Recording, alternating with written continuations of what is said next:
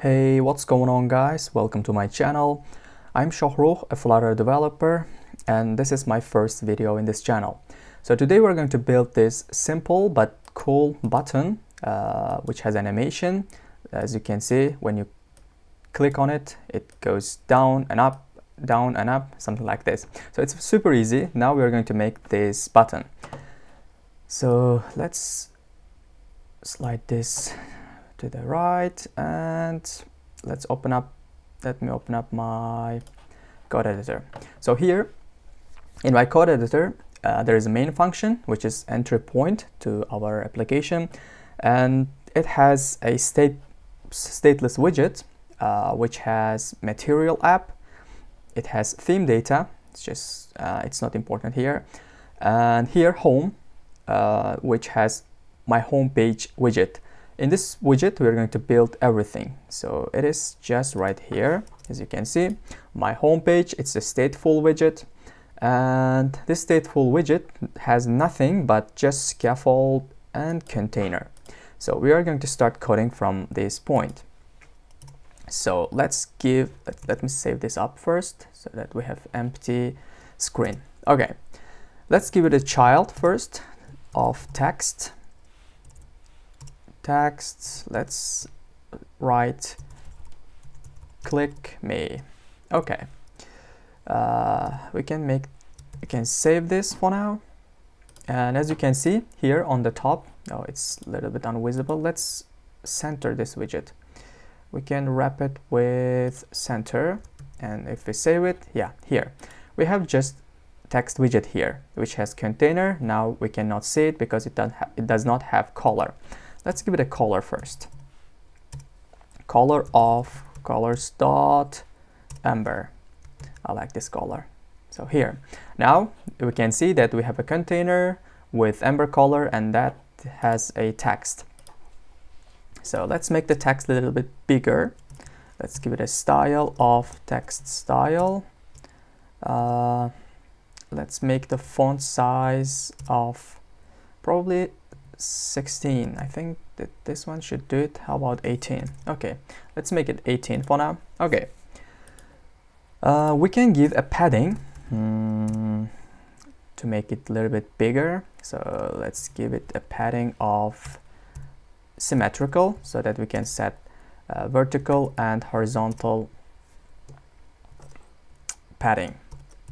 Okay, so vertical of probably 10. This should do it. And horizontal of 20. It will be just longer, and I think this would be okay. Now we have something, but it's just square with just text. So let's make it a little bit beautiful with border radius. About decoration, box decoration of radius, border radius. Let's give a border radius of circular. I think 10. This should do it. By the way, here, if you want to set decoration to a container, you need to set the color inside that decoration. Otherwise, you're going to get an error. So something like this. Now, okay, now we have this one, a little bit prettier than just square. Okay, let's separate it. Okay, if we set this as const, I think, yeah, it will remove that warning. Okay, now how can we get this the shadow at the bottom? This is easy. So you might think that we can give a shadow to this container, but no, that's not what we are going to do. We are going to use animated container widget with just padding and color. Where is it? Wrap it with widget. Let's wrap it with animated container, and animated container takes duration. It's required duration of milliseconds. 100 should do it. So we can make it const. Okay.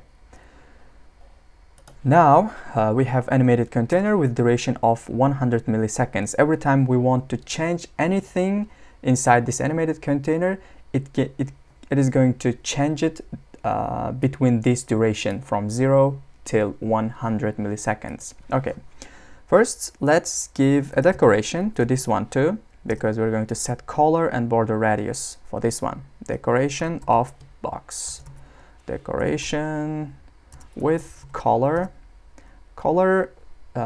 So we want to have that shadow effect.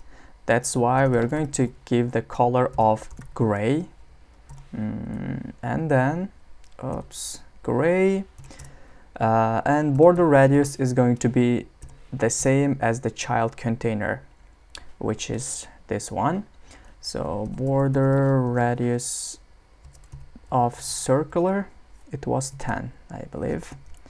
Okay, now you cannot see anything because it's just the same height and width as the child container. So we're going to give the padding to this one so that we can get that shadow effect. Let's make it const. No, we don't want to make it const because we want to change this.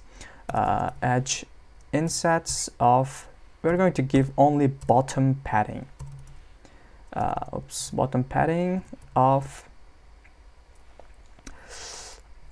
probably 6. This should do it. Okay, now as you can see, this is two containers. The wrapping container is animated container, and this is just a container. Okay, now we don't have any click effect here. How can we do it? So for that, we can just wrap this animated container with gesture detector. It has some cool functions we can use to get that effect. So gesture detector, and gesture detector has two good functions: on tap down, on tap down and up. On tap down is when the user clicks this without releasing the mouse, or when user just puts his finger on this button, it will going to fire this function on tap down. And on tap up is going to be fired when user removes his finger from the button, or just removes his finger from the mouse. Okay, here we can set state. We can do anything we want here to animate this. Because we have an animated container, we can animate some padding, width, height, color, and this kind of stuff using this set state. Let's make this one set state as well. Okay, now we don't have anything yet, so in order to get that shadow effect, animated shadow effect, we are going to remove the 6 and we are going to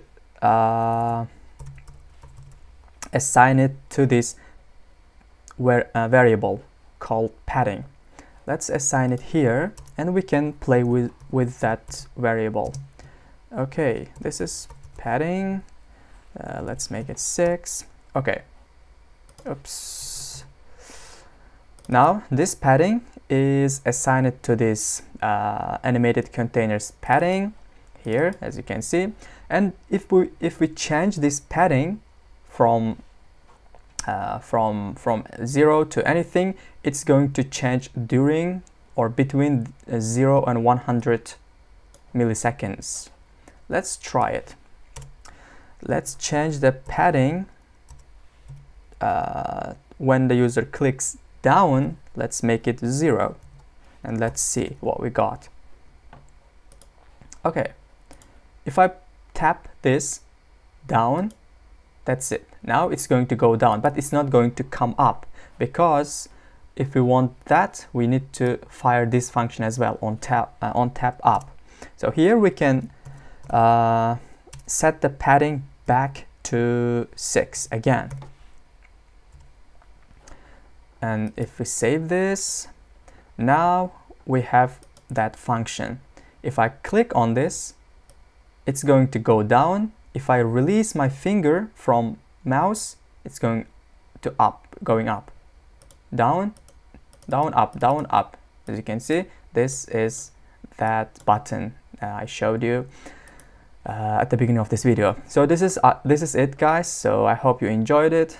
This is my first video, and I hope I didn't make some small mistakes. So anyway, if you liked the video, consider subscribing to my channel and leave a comment so that I can get your opinion about this video, and I'll try to make some interesting videos in the future. See you guys.